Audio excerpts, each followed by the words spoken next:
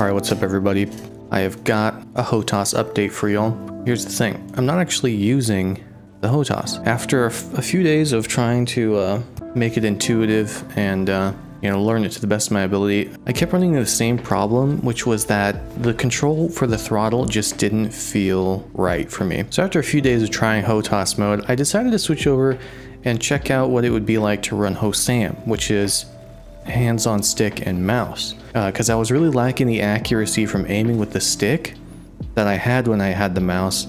The thing about mouse and keyboard is you lack the feel with your movement bound to the keyboard. You lack the feel and you lack the precision that you get with, a throttle and stick. So why don't I just do the best of both worlds and have the precision of the mouse for aiming and have the feel of the stick. So I tried it, and basically within a few minutes I was pretty close to almost as good as I used to be with the mouse and keyboard in terms of dogfighting. I think this is what I'm going to end up sticking with because it's way more intuitive than the throttle. I think the throttle would be great for modern combat, flight sims like DCS or Microsoft Sim. But one of the things about the throttle and stick is it doesn't really allow you to bind anything for your up and down strafe that's remotely intuitive, and that's what I was really missing, because up and down strafe in Star Citizen is so important for your dogfighting.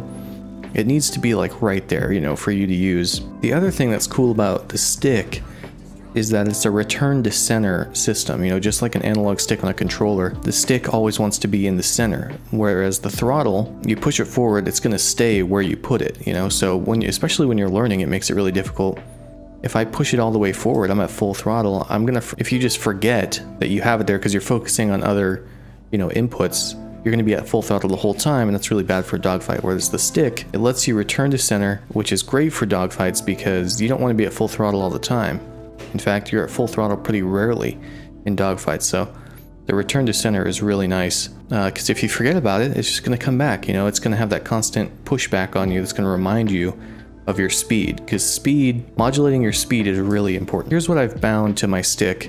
Basically what I've done is made it so that everything I would do on the keyboard with my left hand for mouse and key movement is now bound to the stick. So my stick is my keyboard and my mouse stays almost the same as if it were just mouse and keyboard, which makes it really easy for me because mouse and keyboard is what I learned on. Movement with the left hand, aiming with the right hand. I feel like that's the best. I feel like that's just the most intuitive way for a PC gamer to do this. So here's the way I bound it. Obviously, the Y-axis forward and back is throttle forward and back.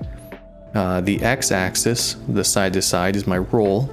You can do twist if you want to, but I feel like twisting on the throttle is just such an unnatural movement that I wanted to bind to twist the thing I use the least, which in Star Citizen and space games in general is going to be your side-to-side strafe.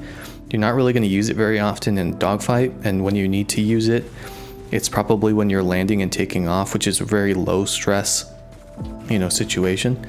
So side-to-side strafe, I bound to twist. This is the important part.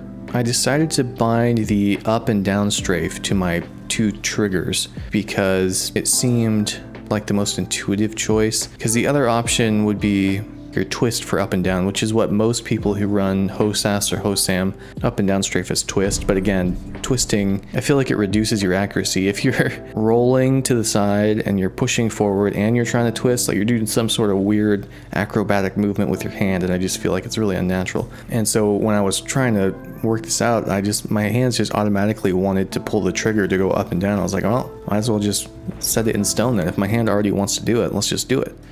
So that's what I did there.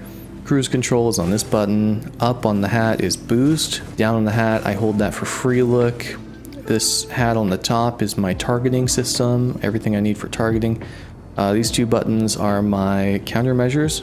Countermeasures on the top, flares on the top, noise on the bottom.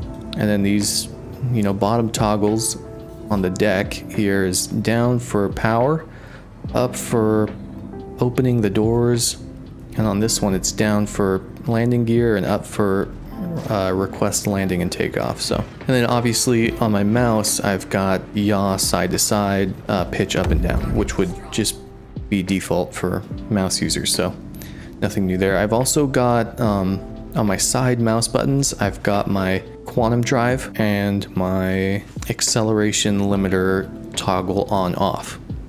So theoretically, the only thing I have to touch the keyboard for when I'm flying is my mobiGlass, which I can't, the game just won't let me bind mobiGlass to something other than the F keys, which is really disappointing because I still have that targeting button on the stick, which I would bind my mobiGlass to, and then I would really be hands off the keyboard. But you know, it's pretty good.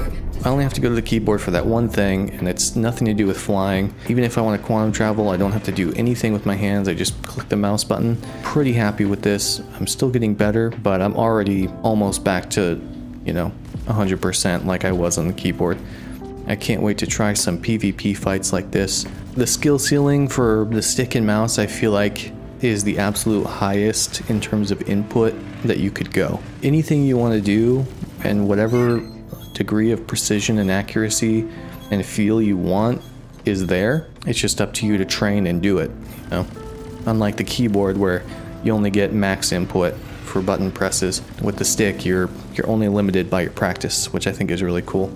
And I'm really excited to keep training with the HOSAM. So from now on, when you see me fighting in Star Citizen, it's probably with the HOSAM. If I change, I will update you and let you know what I'm doing. Yeah, so that's the HOSAM.